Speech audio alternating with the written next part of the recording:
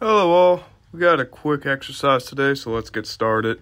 The statement reads, suppose that the magnetic field in some region has the form B equal kz in the x-hat direction, where k is a constant.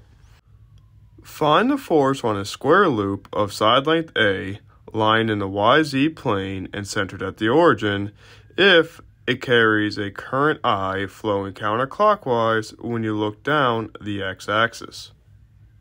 Our solution is rather qualitative, so let's jump in. Suppose I flows counterclockwise. If not, change the sign of the answer. The force on the left side towards the left cancels the force to the right side towards the right, as we experienced in the example in the text. The force on the top is IAB, which we know that B is equal to K Z, but we need to split up the difference. That's why we have A over 2. So we have IAK times A over 2. Simplify that through. We have IAK squared over 2, pointing upward. And the force on the bottom is similar, but in opposite direction.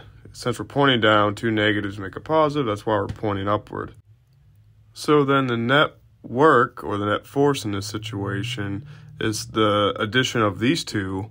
So we just have to add IK A squared over 2 twice, and that's why we have, we can see that we factored out an IK out, and we're left with IK A squared in the z-hat direction.